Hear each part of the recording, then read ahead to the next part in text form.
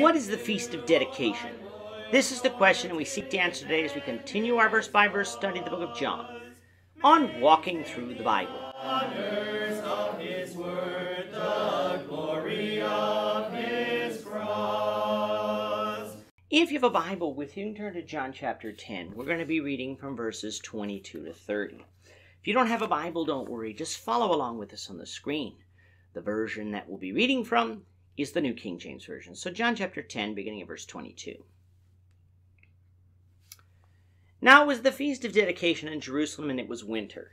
And Jesus walked in the temple in Solomon's porch. Then the Jews surrounded him and said to him, "How long do you keep us in doubt? If you are the Christ, tell us plainly." Jesus answered them, "I told you, and you do not believe. The works that I do in my Father's name, they bear witness of me. But you do not believe because you are not of my sheep, as I said to you. My sheep hear my voice, and I know them, and they follow me. And I give them eternal life, and they shall never perish, neither shall anyone snatch them out of my hand. My Father who has given them to me is greater than all, and no one is able to snatch them out of my Father's hand. I and my Father are one." Jesus has been teaching in Jerusalem about being the good shepherd and the door of the sheep, meaning that he is the only one who would lead people to eternal life, the good shepherd, and the only one through whom one could obtain eternal life, the door.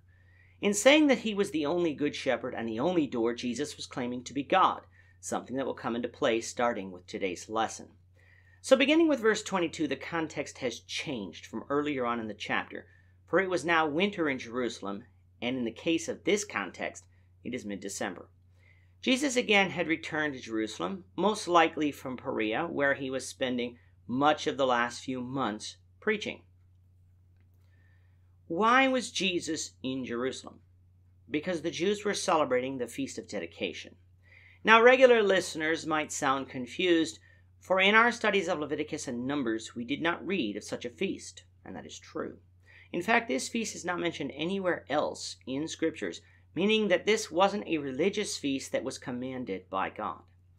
However, when we get to our study of Esther and the establishment of Purim, and later during our study of Romans, we find that God allows man to esteem certain days above others in order to commemorate events that happen. As long as these feasts do not contradict God's law and are not made compulsory in order for someone to be viewed as obeying God's law, these are fine. So, if Scriptures don't refer to this feast anywhere else but here in John, what is the Feast of Dedication? Today we would know this feast as Hanukkah. And the reason we don't read of it anywhere else in Scripture is because it was instituted by the Jews during the 400 years of silence between the end of Malachi and the beginning of Matthew. In order for us to learn more about it, we'll have to consult what are known as the Apocrypha, which are additional books that are added to the Old Testament in some Bibles, especially among the Catholics. They are not inspired of God, as is evident not only because some of them claim not to be, but also because some of what is written contradicts Scripture that we know is inspired.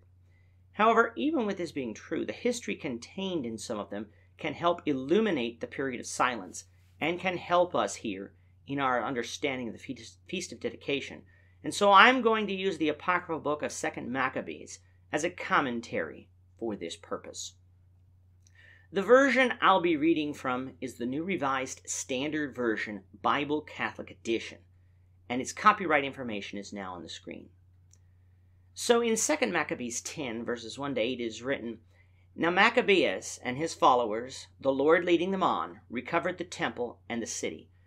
They tore down the altars that had been built in the public square by the foreigners, and also destroyed the sacred precincts. They purified the sanctuary and made another altar of sacrifice. Then, striking fire out of flint, they offered sacrifices after a lapse of 2 years. And they offered incense and lighted lamps and set out the bread of the presence," which is the showbread. "When they had done this, they fell prostrate and implored the Lord that they might never again fall into such misfortunes, but that, if they should ever sin, they might be disciplined by him with forbearance, and not be handed over to blasphemous and barbarous nations.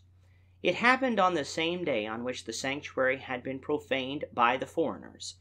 the purification of the sanctuary took place, that is, on the 25th day of the same month, which was Chislev. They celebrated it for 8 days with rejoicing in the manner of the Festival of Booths, remembering how not long before, during the Festival of Booths, they had been wandering in the mountains and caves like wild animals. Therefore, carrying ivy-wreathed wands and beautiful branches, and also fronds of palm, they offered hymns of thanksgiving to him who had given success to the purifying of his holy place. They decreed by public edict, ratified by vote, that the whole nation of the Jews should observe these days every year. Verse 8 of 2 Maccabees 10 makes it quite clear that this feast, which commemorated the rededication of the temple after it had been defiled by Antiochus Epiphanes, was a civil holiday made by the Jews, not one commanded by God. However, the Jews celebrated it every year, and whether or not Jesus observed it is left unsaid by John, but at the very least he was in Jerusalem for it, for that is where the Jews were. Coming back to the book of John now, Jesus is on the temple grounds in the place known as Solomon's Porch. Solomon's Porch was a structure on the east side of the temple and was covered with a roof, providing people with more protection from the weather than the temple courtyards could. While here, the Jews surrounded Jesus and asked him to remove all doubts from among them as to whether he was the Christ. Now, of course, Jesus had been teaching that he was the Christ all along, yet there was constant division over this, caused by unbelief. Jesus told them that much. In truth, Jesus' works done in the Father's name were the testimony that they needed to know that Jesus was the Christ.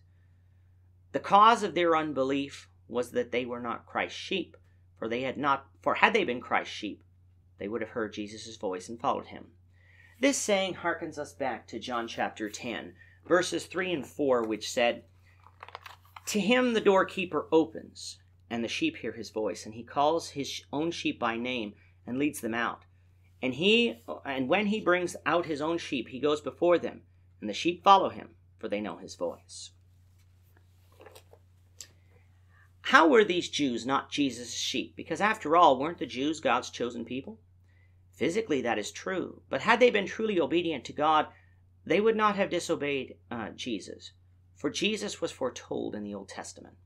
It's not that God had made it impossible for these people to know the truth. It is that these people were unwilling to accept the truth. If Jesus would have said that he was the Christ here again, they would have likely asked for proof again. Jesus had already done enough to prove who he was. If people didn't believe after that, they would only have themselves to blame, and have made it known that they are not Christ's sheep, for Christ's sheep follow him. And to these sheep Jesus gives eternal life, and no one is able to snatch them out of the Father's hand, for Jesus and the Father are one, meaning united. This does not teach that one can never be lost once they're saved, for even in this passage, the Jews who should have been saved were in fact lost. What it is saying is that God is fully able to save those who in faith believe in Jesus. The devil cannot snatch people unwillingly out of God's hands. But people can choose to walk away. And if we walk away, God will try to chasten us. But if we will not heed, he will allow us to walk away and be lost. This is a lesson that we need to heed. With that, our time is up for today. The Lord willing, we hope you'll join us for tomorrow's discussion of John chapter 10, verses 31 to 42, as we continue our walk through the Bible, one verse at a time. Thank you for watching today's episode.